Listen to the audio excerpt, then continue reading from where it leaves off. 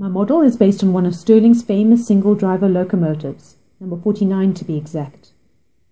It's a bit of an odd one, number 49. The whole loco was designed and built in order to use a set of large drive wheels from a scrapped loco. These wheels were 2.3 meters in diameter and forge welded and cost a fortune to make.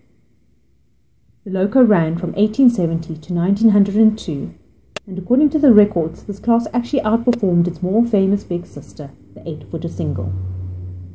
When these locos were made, they were the fastest things on land, reaching 80 miles per hour, which is scary considering the rudimentary braking systems of the day.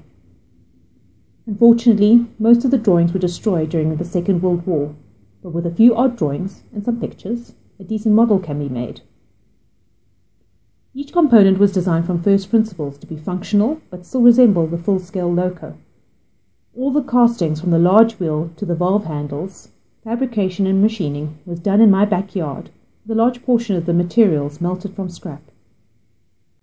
In the end, the loco is a great steamer, giving insight to how it must have been for the engineers on the footplate in days long since past.